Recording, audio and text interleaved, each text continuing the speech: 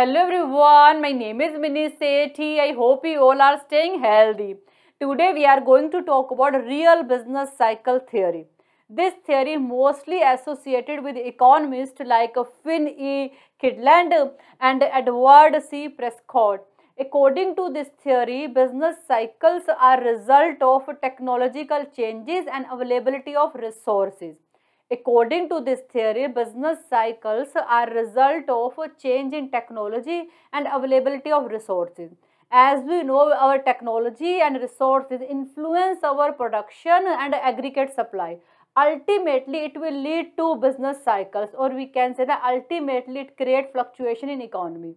In this equation, you can see Yt equal to At function of Kt and Lt. Here Yt is our output, or we can say the production in T period. At is technology in T period. Kt is capital in T period. Lt is labor in T period. As we know, labor and capital are our resources. So according to this equation, our available resources and technology will influence our production, and eventually it will lead to business cycles. Now with the help of this diagram, we will see effect of positive technology shocks on production. In this diagram, on x-axis we have labor and y-axis we have output, and these are our production curve. Our initial equilibrium point is B. At this point our labor is OL and output is OY. Now suppose our technology improve.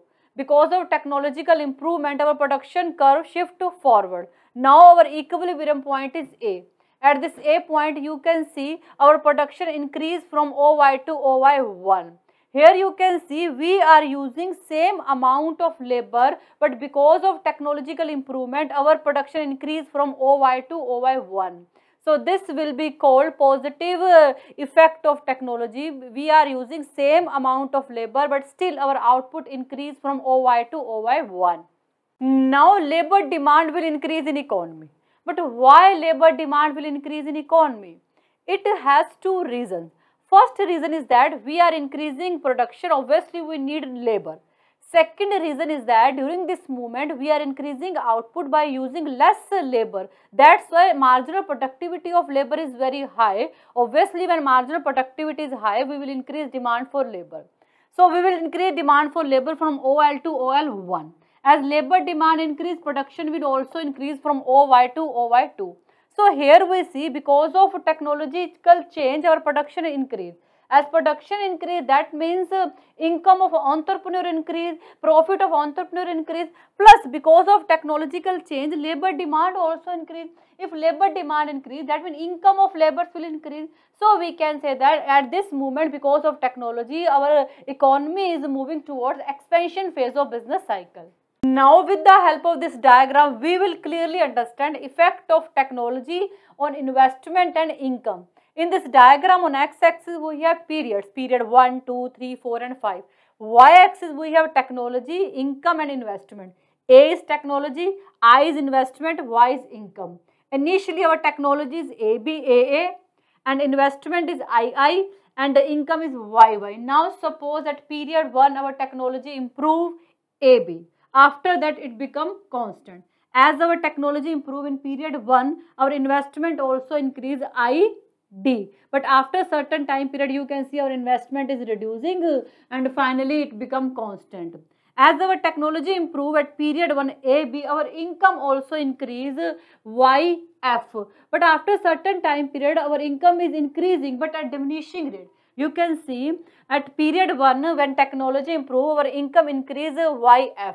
But after certain time period, our income is continuous increasing but at diminishing rate. You can see initially increase YF, after that this one, this one, this one, this one. This gap is reducing. So we can say that at technology improve, initially our income increase at increasing rate, but after that income is increasing but at diminishing rate. So we can say that because of technology, our investment increase and slowly it decrease, but income continuous increase at diminishing rate. So we can say that because of technological improvement, initially our income investment both increase. As a result, in economy, employment increase, wages increase, consumer spending increase, and eventually we move to expansion phase of business cycle. But slowly we move towards a recession phase of business cycle. Now with the help of this diagram, we will understand effect of technology shocks on labor market. As we know, when technology improve, marginal productivity of labor become high because now we are producing more output with less number of labor. As a result, employment and real wage rate also increase and our economy move towards expansion phase. On the other hand, when technology is unfavorable, then marginal productivity of labor is very low because we are using more labor but producing less amount of output. As a result, employment will fall in economy. Why should we hire employees if already we have more employees? So real wage rate also fall. As a result, economy will move towards recession phase of business cycle. In this diagram, you can see on x-axis we have labor and y-axis we have real wage rate. LD is labor demand curve, LS and LS1 are labor supply curve. Initially, when our technology improve, our equilibrium point is E. At this point, you can see we are using less number of labor, we are using OL amount of labor but producing more output. That's why real wage rate also high OW and our equilibrium point is E. Now suppose our technology become unfavorable.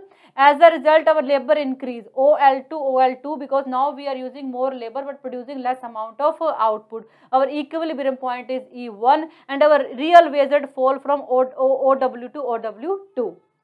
Now we will see effect of technology on real aggregate demand and real aggregate supply and on interest rate. As we know, when technology improve, aggregate demand increase in economy. Obviously, people increase demand for mobile, laptop, computer as technology improve. When aggregate demand increase, obviously demand for investment also increase for these goods. As demand for investment increase, interest rate also increase in economy.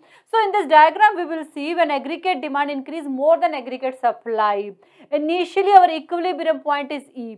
AS and AS1 are aggregate supply curve, AD and AD1 are aggregate demand curve. Initially, when equilibrium point is E, interest rate is OR. Now, aggregate demand increase more than aggregate supply. You can see aggregate supply increase only this one, but aggregate demand increase this one. That means aggregate demand increase more than aggregate supply. As a result, interest rate increase from OR to OR1 and our new equilibrium point is E1. Now we will see when aggregate supply is more than aggregate demand. Sometime because of technological improvement, our aggregate supply increase more than aggregate demand. Obviously, now our technology has improved, we can produce more amount of output with less amount of input. So, we will increase our production. As a result, aggregate supply will increase. But when aggregate supply is continuous increase, obviously our demand for investment will fall. Why should we invest more if already we have so much production? If demand for investment fall, that means interest rate will fall in economy. So, with the help of this diagram, we will clearly understand when aggregate supply is more than aggregate demand. So, AS and AS1 are aggregate supply curve, AD and AD1 are aggregate demand curve. Initially, equilibrium point is E and initially interest rate is OR. But because of technology improvement, as our aggregate supply increase from AS to AS1 and aggregate demand increase AD to AD1, you can see increase in supply is more than increase in demand. That's why our interest rate fall from OR to OR1 and our new equilibrium point is E1. So this is all about real business cycle theory. I think you got it, and thank you so much for watching this video. Bye. Take care.